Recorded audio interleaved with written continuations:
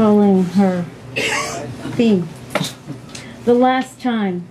The last time he rolled over on his side, he slipped off the pillows, propping his head just high enough to breathe, as if this tiny altitude would save him. The rubber oxygen mask, so like his swimming gear, slid this way and that. His garbled words so unintelligible, we cried. "If I leave this house, I'm not coming back." And I said, "No, you will be back." And he said, "No, I don't want to leave." And I said, "You will be back." He stood for the last time, pulled his socks on, wrapped his Indian chief bathrobe tight, padded across the lit lawn, circled by neighbors, knowing what he knew.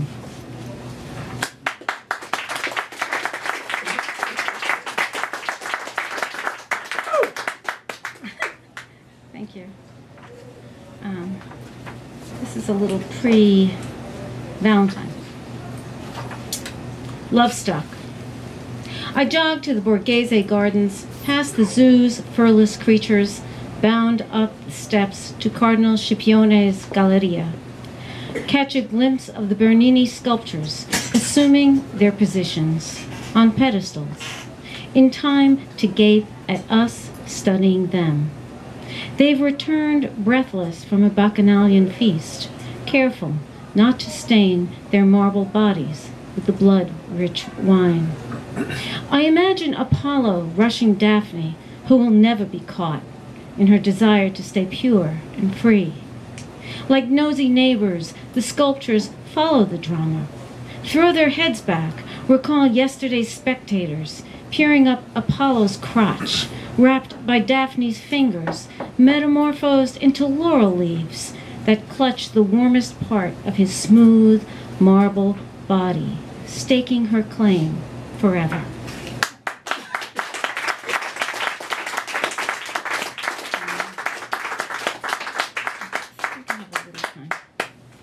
You got 2 minutes. Okay. Keep it going, babe. You know what? I'm gonna read one from my husband's book because I'm reading his book, and I love this poem, and I'm not sure why I like this poem. This is from Stone Walls, Bill Fajani. 2nd grade.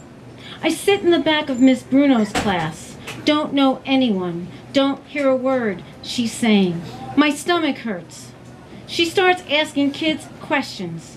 I twitch, but I keep my head down. Suddenly, I'm seized by an urge to scream.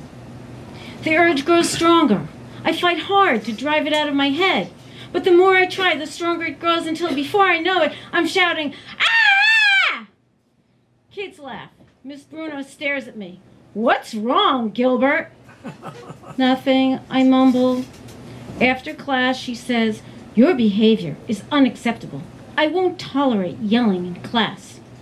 I remember her sour breath, her phlegmy voice, the hair snaking out of her nostrils, a black stump in the bottom row of her teeth.